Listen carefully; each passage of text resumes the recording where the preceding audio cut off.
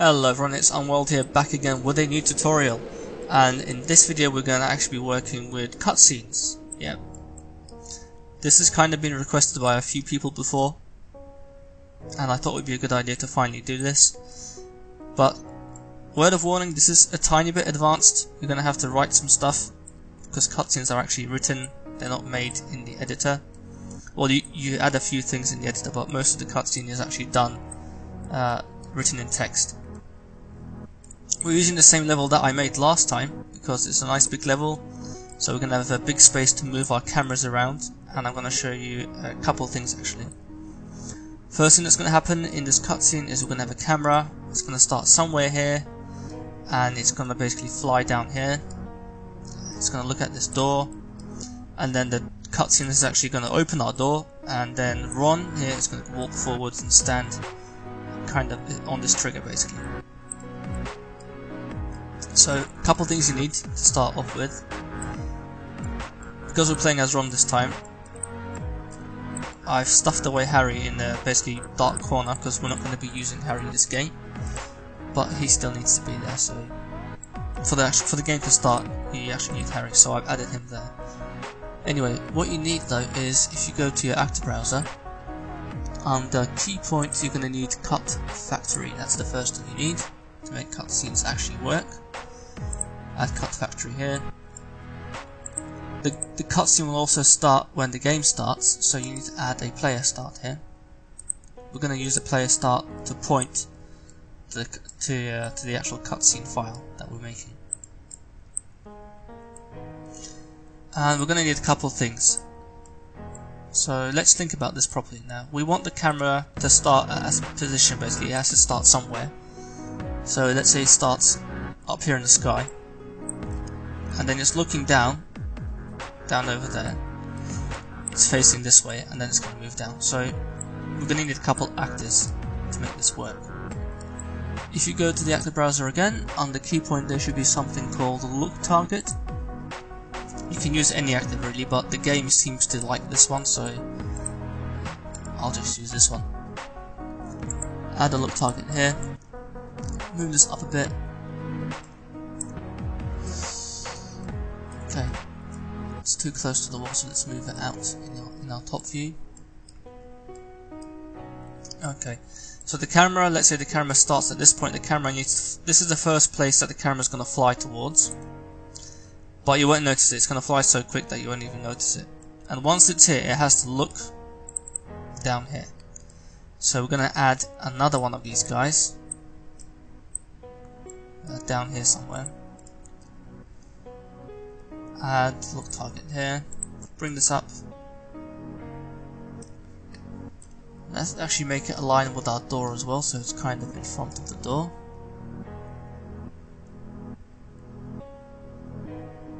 Yep. And let's move it up.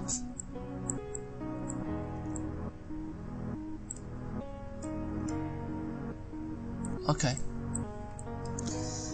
Let's say our camera starts here. It's looking down that way, and it needs to fly. Basically, it needs to fly and face this door. So we also need another actor to look at. So we can add one here. Add a little target. This is all going to be. I'll explain all this. It'll become much more clear when we actually start testing this. Okay. What you need now is you need to actually make a cutscene file. So what I did was, if you actually go to your Harry Potter 3 game, on the system there's a folder called cutscenes, and what I did was I just copied one of these files. I pasted it, I just made a copy, and then I called it Tut17, so tutorial 17. There's nothing in there, it's 0 kilobytes right now, but yeah, it has to be Tut17 and it has to end with .int, just like these files. So just make a copy and then rename it, basically. It's not going to be a big file, it's only going to come to about down here, say about, yeah, this much. So not too difficult. it's going to be made of a couple sequences. The first sequence is going to control the camera and the doors, and then the last sequence is going to basically switch the control from Harry to Ron, so that we play as Ron instead of Harry. Now we actually need to give these guys labels, names, tags. So this guy, if you go under events, we're going to call this point 1.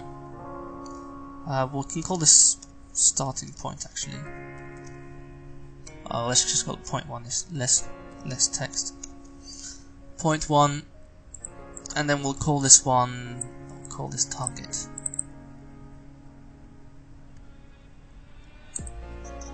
Actually, we'll call this point 2. Point 2. And we'll call this one point 3.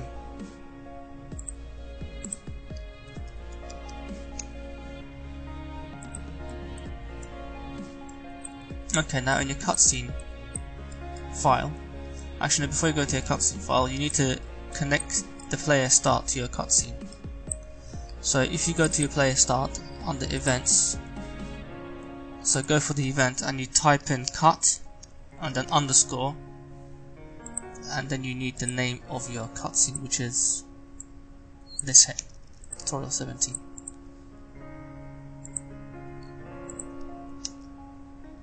We're going to do this step by step. We're going to add something, then we're going to test it.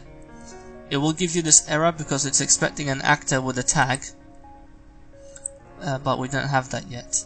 And it actually doesn't matter. This error doesn't make the game, it doesn't break the game or anything, it will still work.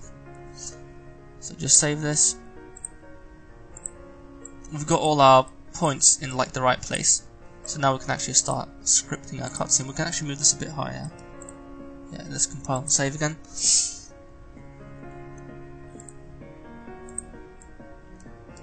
So our camera's going to start here. In our cutscene file, what we're going to do is we're going to go like this. We're going to go sequence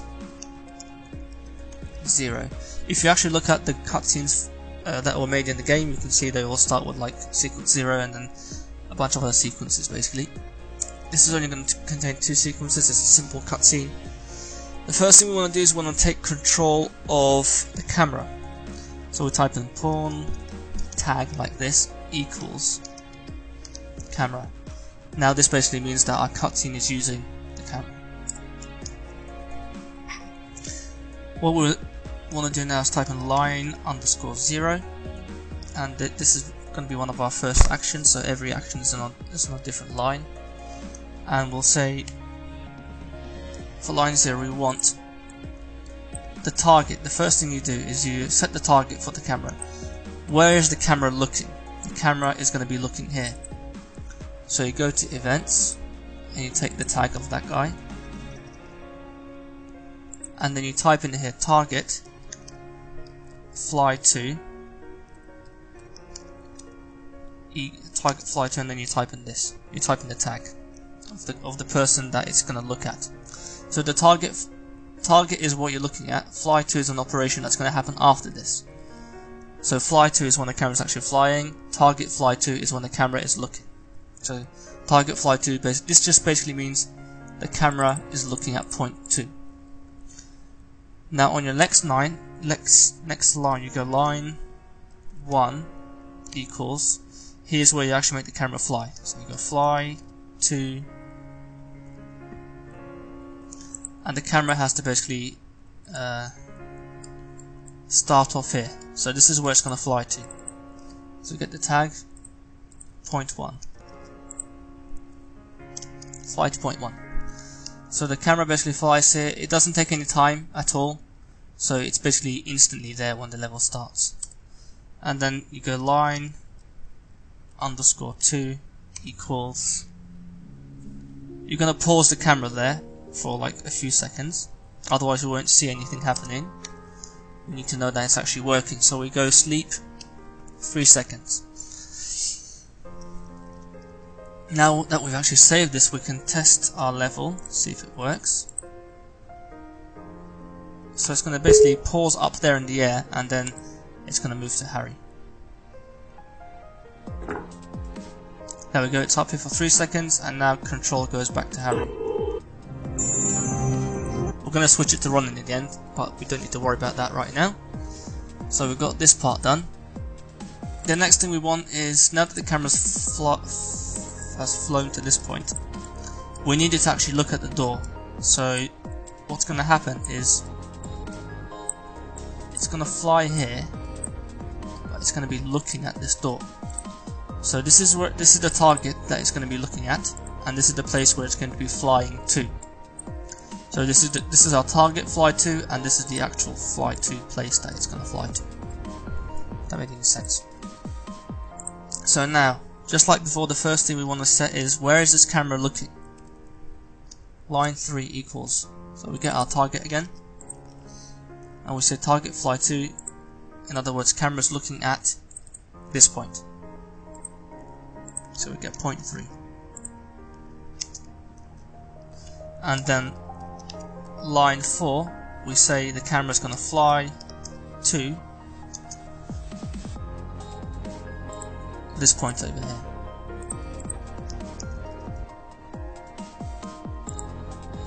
And this is going to actually take time. It's not going to be instant like this one. It will take time. It will take about 4 seconds. Let's say 4 seconds for the camera to fly. So what's going to happen now is the camera started off here.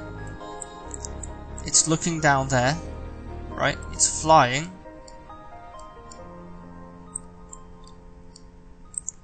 and then it's going to be looking down, looking towards this thing, basically. Okay, so it was looking here before, but then when it starts flying again, it basically looks toward this way, and it turns around, faces the door. And then we're going to also make it sleep for another few seconds so we can see what's happening. Equals sleep 3 more seconds. Alright. Let's actually test this, see if it's working.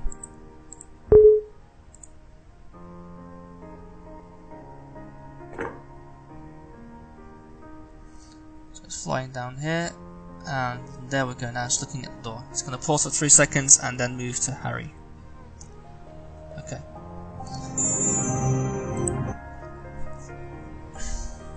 So we've done those things.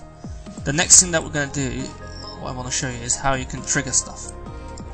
So it's actually quite simple. You can use a cutscene to trigger anything, really. We're going to trigger this door, and I've made this, and it's got a nice little tag. If you go under events, it's called door 1. So what we want to do is, let's actually reduce the sleep time to 1 second, because we don't want it to pause for so long. Then we go line 6 equals, and we'll type in the word trigger and then the tag of the door.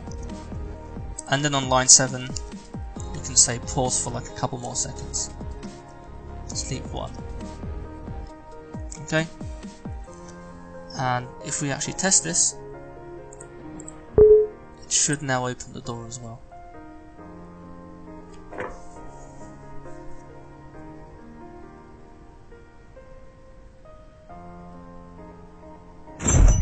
There we go. Goes back to Harry. Okay. So we got our basic stuff done. We're almost finished. What we need now is, we've done just about everything really. Next thing we need for Ron to move forwards. So we'll end this, we'll actually call this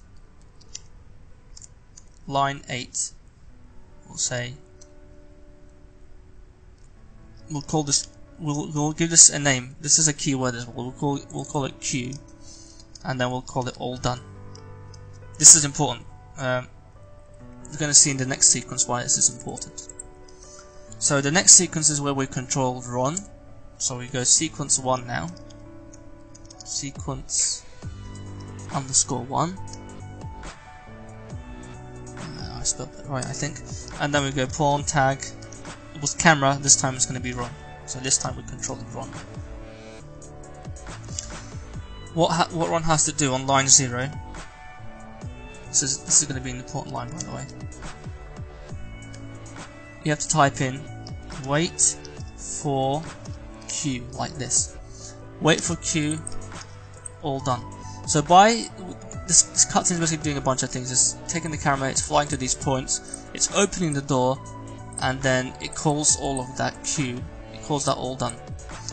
And now you have to make sure that when you take control of Ron, the game waits for this to be finished. The game waits for the first sequence to reach this point before Ron does anything else. If you don't do this, Ron will start basically doing whatever you want Ron to do at the same time as all this stuff, rather than waiting. So this is quite important. And what you want him to do is, you go line 1 equals, we want him to walk over to, he has to walk over to this actor here. I've added a trigger here. This trigger is basically a trigger for this mover. It gets this thing moving. Again, you'll know all about that if you've seen the previous tutorials. So the trigger has a tag. I called it trigger movers. Okay. I'll actually call this move platform. Okay. So we don't get confused. We get the tag, and then we go here and we say, now that we've got control of Ron, we write this walk to move platform, and then we say time equals 1, so it takes 1 second for him to walk over to the platform. Sequence 1 from this. Okay, now last sequence. This is where we actually switch to Ron. You go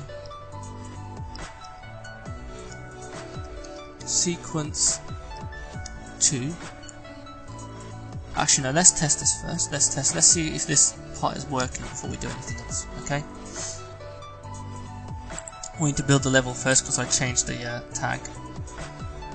And we can save this. Let's launch the game, see if it works. This might be becoming quite a long video, by the way, guys.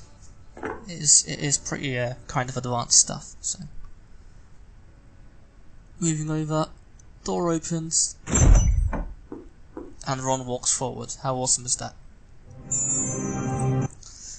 I've taken you through the step by step. The last thing we want is for the control to switch from Harry to Ron. So last sequence, we go sequence 2, and then we type in here pawn tag equals on exit. I'm not sure what this does, but it works for some reason. This is basically how the games do it, so I just took it from how the developers made this. Pawn tag is on exit, and then on line 0, you type line 0 equals, you type in Ron's name, and then you type in switch control to me. So Ron is asking for control, and it switches control from Harry to Ron at this point. Let's test this again, see if it's working. Fingers crossed.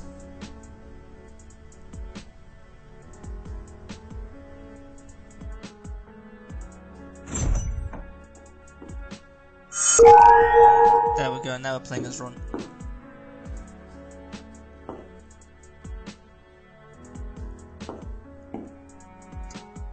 And there we go. I was waiting for that, I thought it was broken or something. Okay guys, and just like we did in our last tutorial, Carpe retractor! We'll carpe retractor over to this platform. Okay. Thanks guys for watching. I hope you enjoyed this tutorial on how to do cutscenes, and I hope that by looking into the cutscenes of the game you can probably learn more about how stuff works. This was just basic stuff. Maybe I'll do more about this in the future, but there's really still quite a lot of stuff that you can do with this. So I don't know how or when I'll be covering any of the cutscenes, but if you do have any ideas, if you want to know anything specific, please let me know in the comments below, and I'll try and show you how to actually maybe do some more cutscenes or something. Do something specific that you wanted to do in a cutscene. Other than that, next video I'll either be showing you how to do fog, how to add fog into your levels, or I'll be showing you debug mode, which is new to this editor and it's only part of this editor basically, as far as I can tell. Thanks guys for watching, and I'll see you in the next video.